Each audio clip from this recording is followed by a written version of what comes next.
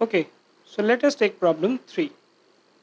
Suppose I have x divided by 5 plus 13 upon 2 is equal to, let's say, 28 divided by 2. Okay? You will wonder that this 28 divided by 2 is equal to 14. So why don't we replace it with 14 only? So let me do that for you.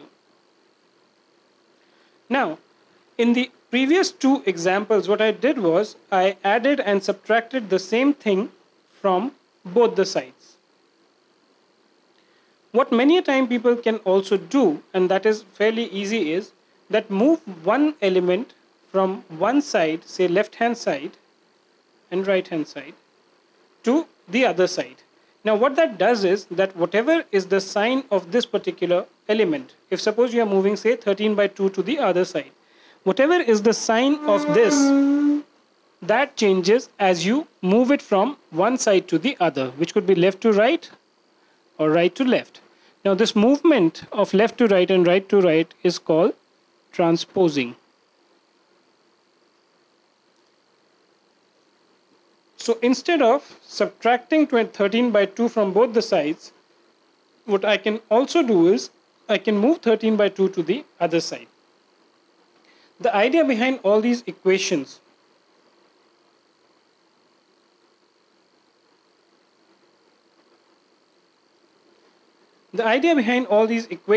is basically to keep this left hand side containing only the variable. You don't want anything else but the variable on this side.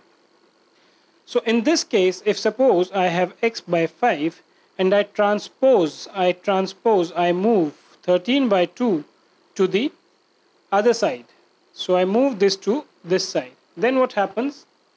In my equation I will be left as x plus 5 and 14 minus 13 by 2.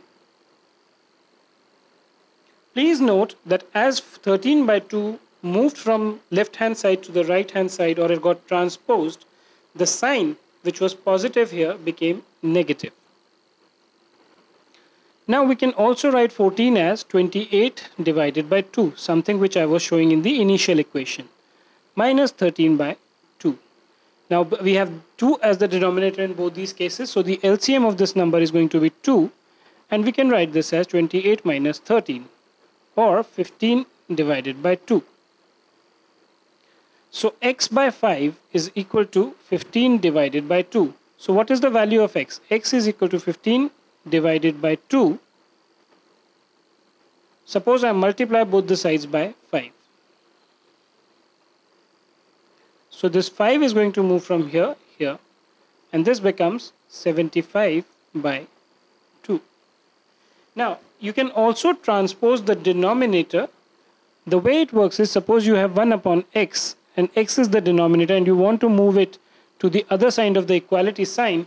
What you do is that this division, when it moves to the right hand side, will become multiplication.